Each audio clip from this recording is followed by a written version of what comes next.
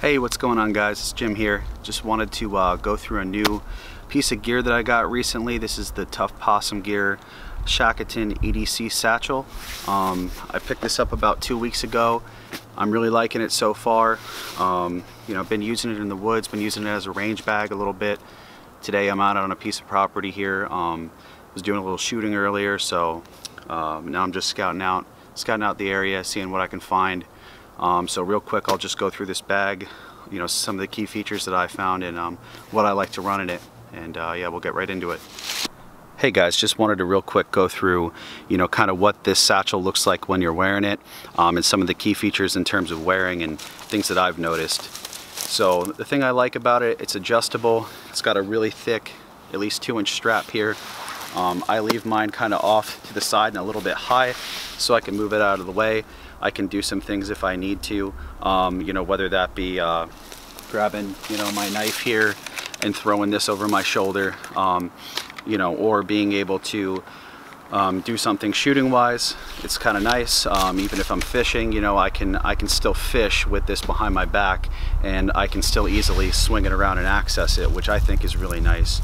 It's got this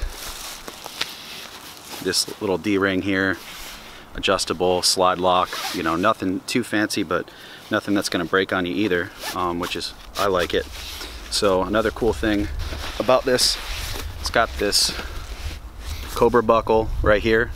It's not aluminum, but it's really sturdy plastic. I've been banging it into different things in the woods here. It's got a couple scratches on it, but you know, it's going strong. So it's nice because you can one-handed open this. You can also one-handed close it.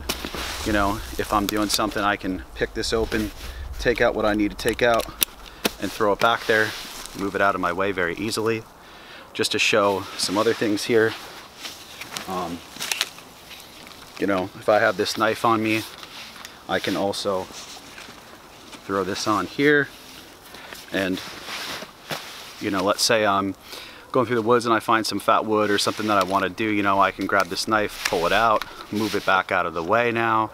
I can take this out here, take my gloves off very easily, you know. I can also put them back on, one-handed. I haven't used my left hand for anything yet. You know, if I'm running like my pistol caliber carbine here, maybe I'm hunting if it's the right season for that, or maybe, you know, I'm at the range and this is my range bag. You know, this is out of the way and I can still use this if I need to. I can move it out of the way and this isn't going to bother me, and I don't have to rummage through a backpack and take it off, which is kind of nice. I could definitely see it being very useful for someone who's a fisherman, which I am, and I plan on using it a lot. And now we'll go through some of the other features of the pack that we'll zoom in on for here. Alright, so let's go through the internal contents of this satchel here. So one of the first things you can notice about it is really nice quality Cordura material. You know, it's got the sliding Cobra buckle here, so I can slide this up here, fit more material in the top of the bag. I can slide it down to really cinch that up. I just have my gloves on a piece of leather here hooked over the edge of this buckle, which I really like.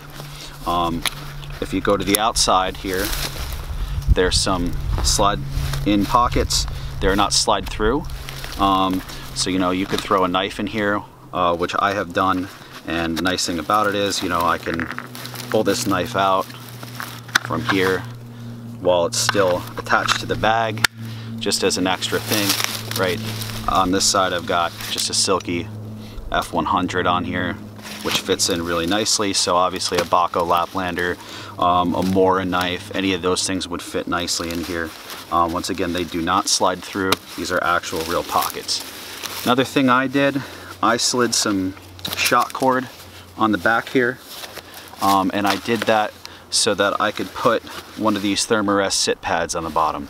So there are little loop tabs on the bottom of this, or on the back of this, sorry, and you can put some shot cord through those loop tabs and then run it under this thick strapping here, and now I've got a spot that I can throw my sit pad on the bottom of the bag, or I could take it off. Also, These are supposed to work well with the Tuff Possum gear backpacks, which I guess will be coming out in the next year or so, maybe more. But yeah, I know that Jay Barry's excited about that. And also, they should work well with the Hill People gear packs. I'm gonna try running this on my Tarahumara, see how it works, and I'll let everybody know about it. It's got some closed cell foam backing on the back of this, very similar to what you'd see in the Hill People gear bags. So if you like those, you'll find this very comfortable. Going on to the inside of this thing, we pop it open, and you've got these dog ears here, which I like because it keeps your stuff in there. I can still access the main internals of my pack here by just sliding them to the side. But, you know, here's a Bushcraft Outfitters tarp, poncho. I like to throw that in there. If I pop these open, there's a lot of space in this thing, which I really like. There's also this laser cut webbing panel, which I don't have anything rigged up to it right now. But you know, you could put some of those like magazine pouches, or you could put maybe like your Leatherman pouch, something like that on it. I've also got this heavy cover canteen in a Tuff Possum bag that is a cover for like a dirty canteen kit, so you don't get this soot crap all over your gear. He made this for me. If you want one, he could probably make you one as well. Anyway, I have that in there. Got the ThruNite TH20, probably the best headlamp that doesn't take some kind of crazy battery, just a AA. I got this little Possibles pouch with some fire kit in there, right? So we got a lighter, some boat matches, small knife, titanium whistle, piece of fat wood, tiny little lanyard fire steel, Phoenix EO1 light. All that fits in there pretty nicely. Just another thing from Tuff Possum Gear. I'm a big fan of his work, so I figured I might as well do a video on it. So these are pretty cheap on his website as well. Another thing I throw in here, one of these little fire kit bags, another Tuff Possum Gear product, right? So I like to throw just a plastic bag in there. Obvious, lots of uses, right? This is some creamer and one of these little instant coffees. I got one of these little glow lights in there. Lid to my canteen kit. Spork. More coffee. Small first aid kit. And then last things I keep in here, just some Neosporin, a little bit more fat wood. So those things fit in there pretty nicely.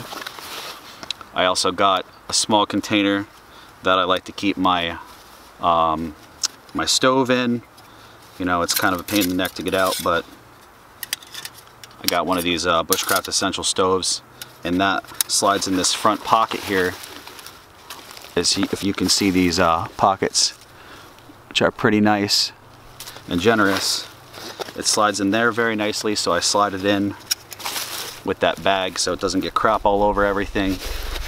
You know, I got a Leatherman multi-tool, and this other front pocket here, I've got big 6-inch ferro rod, emergency blanket, a couple of these spool cards also from Tuff Possum Gear. Got some bank line on it, I got some jute twine, and that's actually about all I'm running in this pack. But I should say satchel. But yeah, it's very nice. I like the way this is set up. I like that it's easy, quick access to it. Everything you can do with this satchel is one-handed, which I really enjoy. I don't think it takes up a lot of room. I think you can carry about as much gear as you need. And I really recommend, if you are interested in something like this, to pick it up. I've tried some other haversacks, satchels. I think this is definitely up there as one of the top pieces of kit that you can get on the market right now. So just wanted to show this real quick. If you can see that stitch work right there, you know, if you've seen in my other videos that I'm wearing a wool anorak, right? And you know, I sewed that, and I know a little bit about quality work, about stitch work, and I've talked a lot with Jay Berry about this, and you know, his quality is top notch. I know him and his mother have both been doing this for a while, and you know, if you look at those lines, those are really clean lines. So you're getting a piece of quality kit.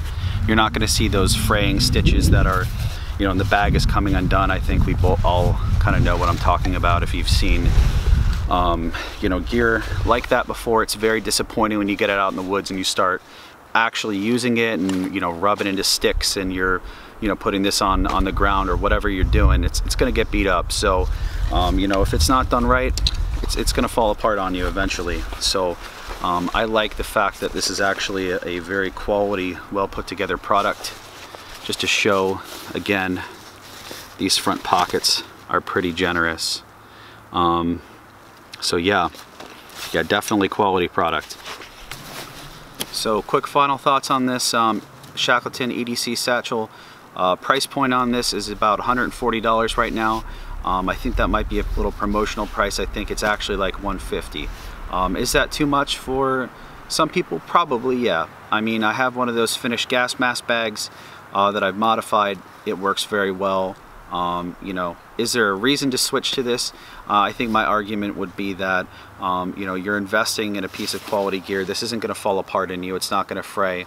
I think it's going to last a lifetime. I like the fact that these are in woods tones, right?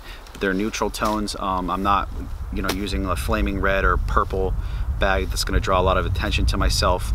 You know, I can throw this over my shoulder with obviously different things in it, and you know, go into an airport and use this as a travel bag. I could use this as a work bag. You know, I work in a medical setting, medical professional, so I would feel comfortable using it even in that setting. I don't think it draws any attention to you. It's not loaded out with molly on the front of it. The fact that these are modular is very nice. I would put this in the same quality as Hill People Gear products. I've also tried the Hidden Woodsman haversacks. In my opinion, I think this is a little bit higher quality. The stitch work is better on it. I like the design a little bit better. I like the fact that I can one-handed open this in comparison to, yeah, you can on the new Hidden Woodsman ones, but the buckle on this I think is a little bit better quality. So overall, I would recommend picking one of these up if you get a chance to. I don't think you'll regret it. And I will keep updating, you know, what kind of kit I use in this, and if I do get a pack that I can fit this on and I can figure out how to do it, I will definitely be putting that up as a video as well.